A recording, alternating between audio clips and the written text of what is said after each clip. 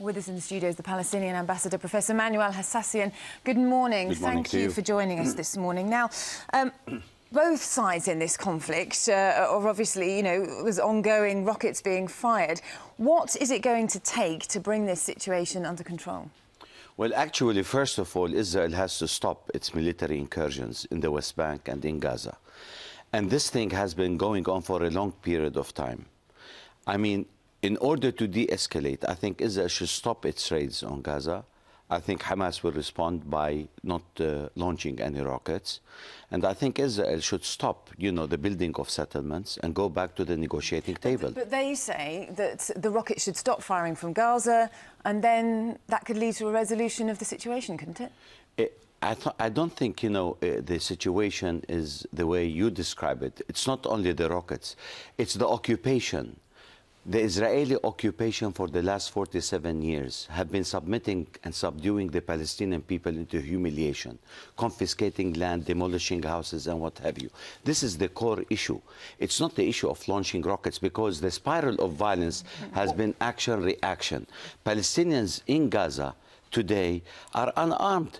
The only thing that they have to do, you know, being under siege for so many years. One of the issues is, of course, that right now, the settlements aren't going to end right now. That's a whole different matter. We want to try and end, or what's important is that they end the violence that is happening right now, and it's being escalated every day.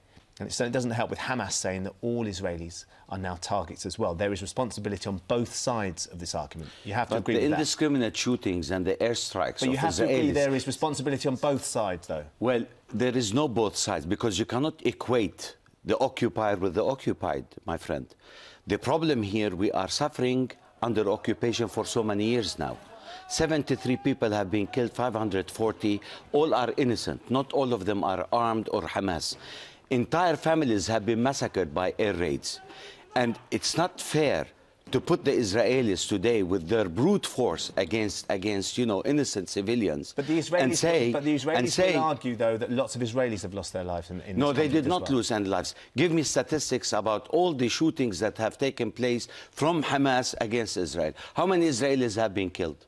I can't give you those statistics. But no, because there is none. There is none. But they feel under threat because of the constant fire that's coming out from Gaza. What about feeling us, we under threat constantly in the West Bank? Of course, but they will say that if the rocket fire stops, then it may be able to lead to a situation where more talks can take place. But while that rocket fire is continuing, they feel that they're defending themselves against that. What about the indiscriminate killing in East Jerusalem and in the West Bank? Are there rockets being fired from the West Bank? So, well, the situation is, though, at the moment... How do we deal with this situation? How do we deal with this situation? If we talk about Gaza launching rockets on Gaza, that's the excuse to give the green light for Israel to annihilate entire families, you know, and the destruction of the total infrastructure in Gaza. Is this an excuse of using brute force against innocent civilians?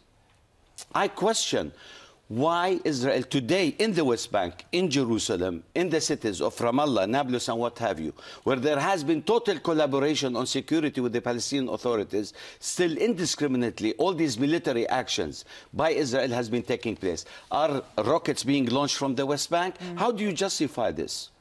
We look at the situation as follows.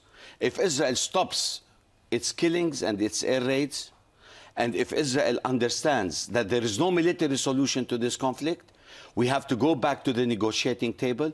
And Israel has dismally failed the peace process. This is by the American spokespersons and by John Kerry and Martin Indyk. We were not responsible for breaking the talks. Okay. Well, listen, we're going to have to leave it there. I'm very sorry. I know there are strong opinions on both sides on this one, but we do appreciate you coming in to talk to us. Professor Hassassian, thanks very much.